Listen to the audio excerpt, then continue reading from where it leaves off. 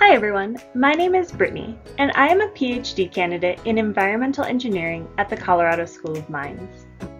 In this video, I will introduce you to a cool new type of water treatment we're developing with funding from the National Science Foundation. To help me tell the story, this is my friend Pitter Patter. We'll call him Pat for short. Our story begins with a natural stream. When left untouched, nature is pretty resilient and the stream provides its own water treatment.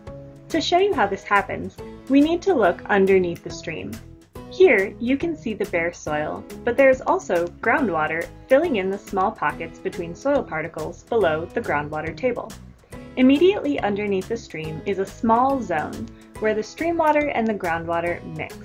This is called the hyporheic zone, and water from the stream can cycle in and out of the hyporheic zone, which acts as a kind of water filter.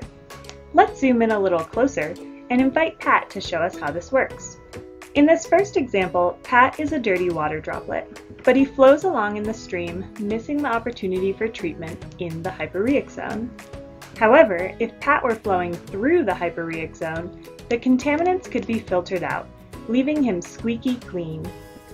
But both of those examples are overly simplified because stream water can cycle in and out of the hyporheic zone.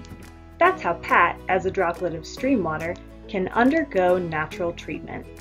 At the Colorado School of Mines, we are developing an engineered hyporheic zone that harnesses this natural process. Our goal is to increase the cycling of water between the stream and the hyporheic zone so more stream water is treated. We can do this by modifying the hyporheic zone with things like strategically placed rocks that force water in and out of the hyporheic zone filter.